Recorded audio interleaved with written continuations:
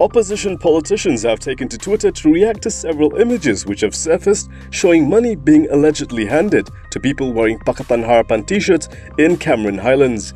Tweeting an image depicting a woman in a red Harapan t-shirt counting money in front of several men who were dressed similarly, UMNO Kinabatangan MP Bung Mokhtar Radin predicted that Pakatan Harapan would ramp up such practices as the polling day approached. He said this isn't money politics, the woman was just giving money for drinks. Wait till it's polling day, that is when they'll give more money. BN lawmaker Kari Jamaluddin also responded to the pictures. He joked that the men in the images simply wanted small change to buy strawberries in Cameron Highlands. Former Cameron Highlands MP and MIC Vice President C. Sivaraj also commented on the photographs.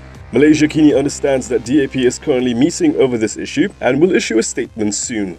When contacted, Harapan's campaign manager for the Cameron Highlands by-election, Wong Kah Woh, said he would respond soon.